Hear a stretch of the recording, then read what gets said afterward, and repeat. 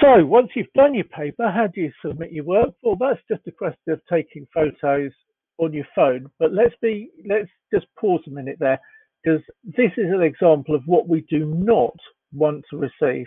We do not want an email with loads and loads of different photos attached of a single piece of paper, because that is just unmanageable for us. It's very, very difficult to mark.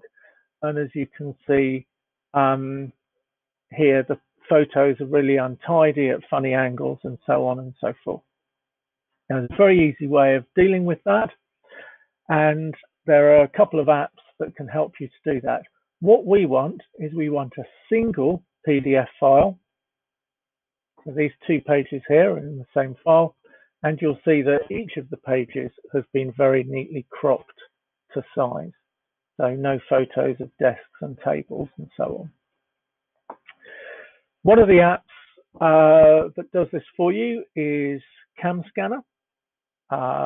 It auto crops the pages. You can see the pages there have been auto cropped, and you can see that it's each time a new page is added, it's still within the same document.